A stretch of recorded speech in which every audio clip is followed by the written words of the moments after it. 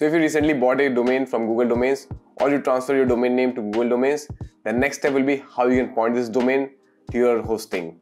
And this video is applicable to all kind of hosting, no matter what hosting you use. If you're using Bluehost, Hostinger, Cloudways, A2 Hosting, Ionos, SiteGround, any hosting, you can follow this tutorial and connect your domain name with your hosting. So when you log in into your Google Domains account, you will see the domain you want to connect. So click here on Manage, and now you will see this section on left side, DNS. So click on DNS, and then you'll see these two options here, default name servers, which is active, and custom name servers. I'm going to teach you two methods how you can do this. So first method will be really easy. What we'll do, we'll go to custom name servers and then click here manage name servers. And now here we need to add the two name servers provided by your web hosting. So every web hosting provides their own name servers. Just to give example, for Bluehost is ns1.bluehost.com and ns2.bluehost.com. For SiteGround, it's ns1.siteground.net, ns2.siteground.net. If you're using Hostinger, they also provide the name servers. Check the description of this video. I'll add the various name servers from different hostings, so you can choose your hosting and you can directly take your name servers from the description.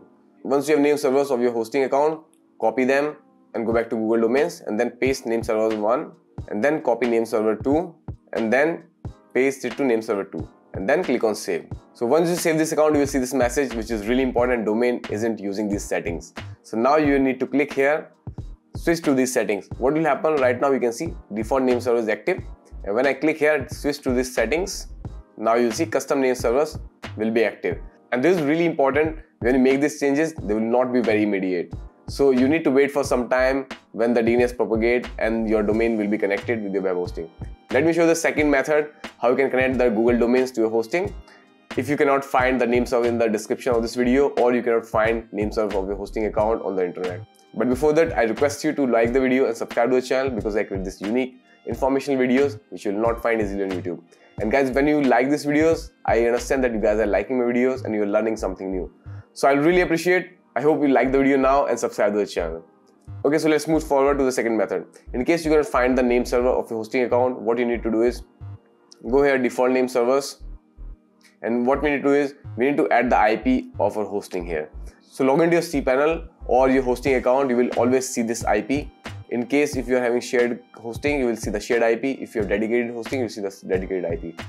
You need to copy this. This is the example of A2 hosting. Same you can see in Bluehost also, you can find the shared IP address.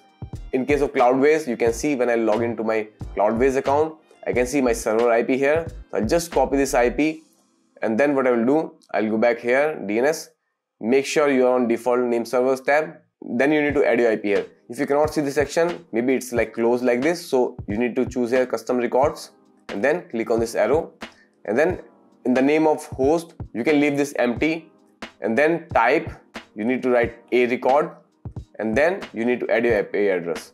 I'll add this IP address and then I click on save. And once it's done, what you need to do here, again we need to switch to this setting, because right now custom name server is active. If you already found the name server, that's fine. But in second method, we are adding the IP. So when we add this IP here, and then we need to click here, switch to these settings. And now you can see default name server is active, and now we are connecting the domain to hosting using IP. And now I want to mention again, you need to wait for a few hours before you can see these changes. I'm sure you are able to connect your domain name.